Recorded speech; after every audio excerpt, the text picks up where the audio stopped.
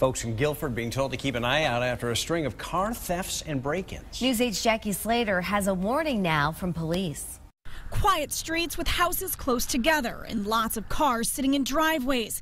Guilford police say Mulberry Point is the latest neighborhood to get hit by thieves, with several car break-ins reported early this morning. We've had a series of car break-ins over the last couple of months, as a number of other communities along the shoreline and throughout the state have also had the same type of crimes occurring.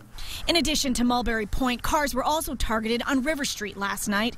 Deputy Chief Butch Hyatt says the thieves are working in groups, often hitting dozens of cars at a time. These are, again, young adults or youths, juveniles that are committing these crimes. Typically, they come into a neighborhood, stealing not only property from in the vehicles, but many times people leave their keys in the vehicles and they're stealing cars. Police say it's not just personal property that they're worried about.